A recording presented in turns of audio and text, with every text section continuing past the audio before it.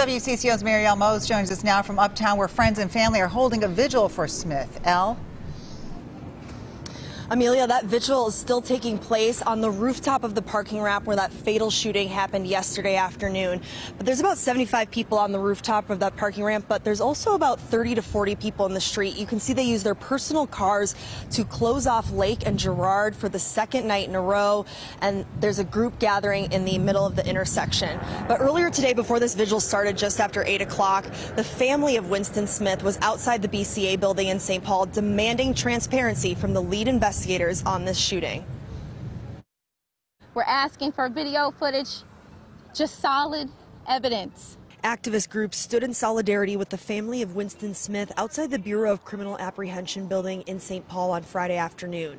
They are demanding the BCA release any video footage of the shooting to the public and the Smith family. And we refuse to believe that no one has video footage after all of those different departments showed up yesterday.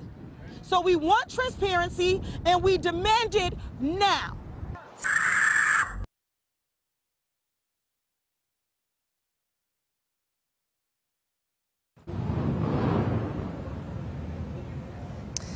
So while police were out here earlier in the daylight, at this point it's just protesters in the intersection of Lake and Girard. It's closed off, and we do not know where police are at this moment, but they're not in the immediate area of this intersection.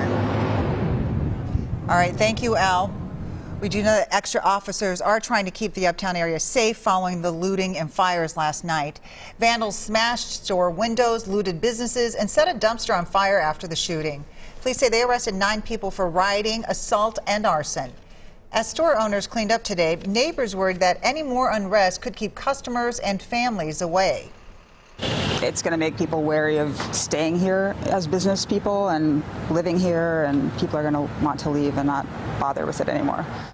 Police say they did not catch many of the vandals involved in last night's unrest. Last summer's rioting caused more than $550 million in damage to businesses. Stay with WCCO 4 News this weekend for continuing coverage of the Winston Smith shooting.